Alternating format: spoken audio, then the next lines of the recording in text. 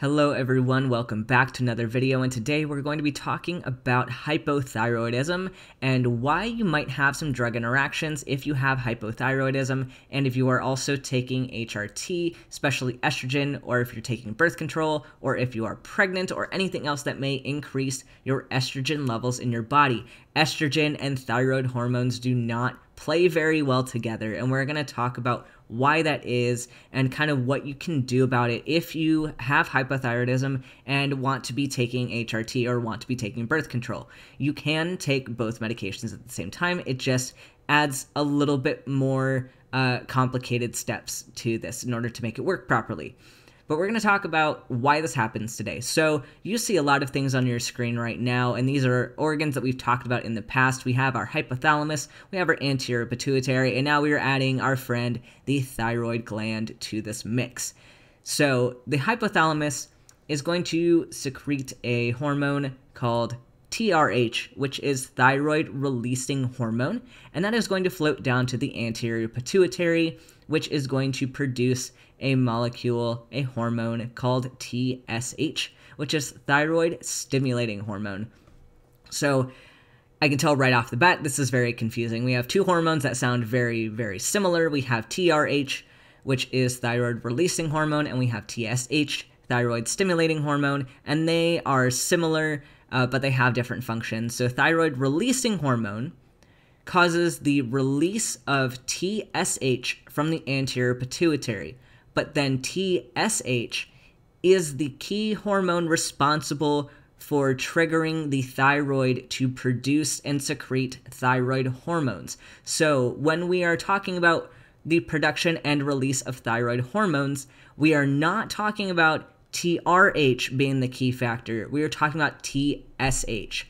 So even though thyroid releasing hormone has releasing in the name, when we're talking about releasing thyroid hormones, we are mostly talking about TSH.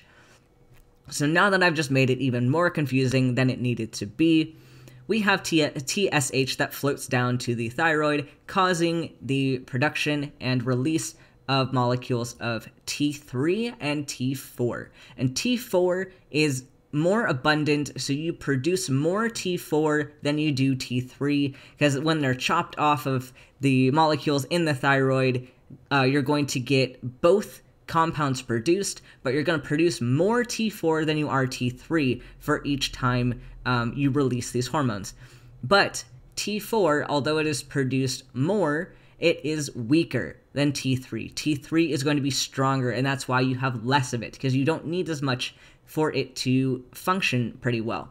So we have T4 and T3 floating around in the bloodstream, and then these thyroid hormones are going to be picked up by cells in the rest of the body that are going to use thyroid hormones. And I'm not going to say a whole lot about the mechanism of thyroid hormones, but one of their mechanisms is to increase the presence of sodium-potassium ATPase, which causes a lot of its aid in metabolic function. But you don't really need to know that, but that was just a little tidbit for any of you that were curious. So T4 and T3 are going to be in the bloodstream, and then they're going to be picked up by peripheral tissue, and then this peripheral tissue is going to leave T3 the way that it is, because it's already pretty strong on its own. However, T4 is going to be converted peripherally into T3, so the same T3 that we have, the stronger form of thyroid hormone, but it could also alternatively be converted to RT3, which is reverse T3. And reverse T3 is inactive, so it does not function like T3 does. So for every molecule of T3 that you produce from the thyroid, you're going to obviously keep that T3. But for every molecule of T4 that you produce from the thyroid, you could either get a molecule of T3, which would increase thyroid function in the body, or you can get a molecule of reverse T3, which is inactive, which would not have any function in the body. And this is just another mechanism of regulation of thyroid hormones because, of course, you don't want too many thyroid hormones circulating in your body that can cause a lot of damage. So in making some RT3, you're making sure that there isn't too much thyroid hormone and too much thyroid activity. But there's another molecule that is going to be produced by the liver, and that's why we have this liver here. And so liver is going to produce TBG, which is thyroid binding globulin.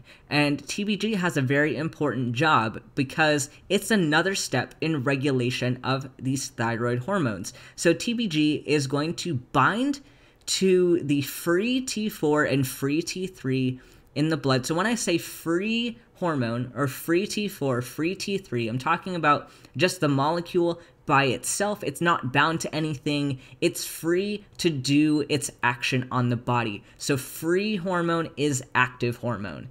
But then TBG comes along. And TBG is going to give T4 and T3 a big hug. It's going to hold it tight and say, no, you can't go to the other cells. You can't do what you want to do. So TBG binds up T3 and T4 and causes it to be inactive. So you can see in the body, you have a certain amount of T4 and T3 and a certain number of T3 and T4 that is bound to TBG. So the number of total thyroid hormones in the body is actually greater than the amount of thyroid hormone that is active in the body because you are always going to have some that is inactivated by TBG. So I hope that that little piece of it made sense because that is really, really important for talking about these medications and estrogen's effect on the thyroid. So there are a few things I want to talk about with estrogen and the thyroid. So any way that we can increase estrogen, so we're talking birth control, namely oral contraceptives, but you could also get this with an IUD or other types of estrogen-based birth controls. You could also get this from HRT. If you're trans, especially trans feminine, you're taking estrogen, this is definitely applying to you, especially one of these is going to apply to you more so if you're taking oral estrogen. And then, of course, pregnancy is going to increase estrogen in your body, although pregnancy causes some other interactions with the thyroid.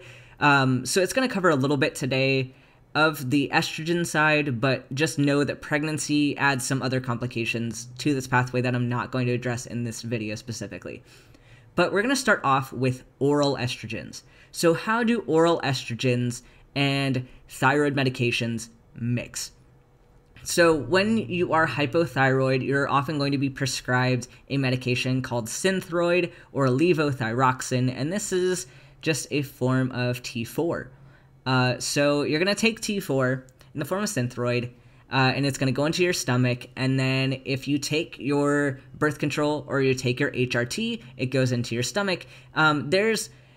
It's not a super solidified mechanism of how this happens, but basically estrogen prevents the absorption of thyroid hormones in the stomach, so it might bind to the synthroid, and I hear this is possibly the same thing with progesterone. If you're taking oral progesterones, that can also potentially bind to synthroid in the stomach.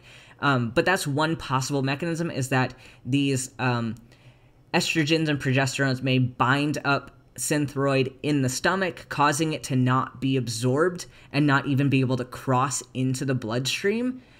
So that is a potential reason why you might not get super effective thyroid function from your medications if you're taking these orally at the same time. So what we suggest then is to make sure that if you're taking these orally, you're taking them at least 30 minutes apart so that you're not getting this interference with binding and absorption in the stomach. So that's not the only way that we get interactions between estrogen and thyroid medications. So the other thing that estrogen does is estrogen acts on the liver and causes increased production of thyroid-binding globulin, or TBG. So estrogen causes increased TBG, which is going to bind up this free T4 and free T3 in the blood. Think about it when you're adding synthroid. Even if your thyroid is not producing a lot of these hormones, you can supplement them with synthroid. Synthroid is T4. So if you're adding more T4 and then you're adding some TBG on top of that, this TBG is going to bind up your T4 so it's no longer active. So even though you're taking T4, it might not seem like it in your labs and it might not seem like it in your function. You might still feel like you're having symptoms of hypothyroidism, so fatigue, hair loss, things like that. You're going to experience more of the symptoms potentially because you're binding up this hormone. Even though you're taking it exogenously, even though you're taking your thyroid medication, it's getting bound up by the extra TBG that has been produced by the liver in the presence of increased estrogen.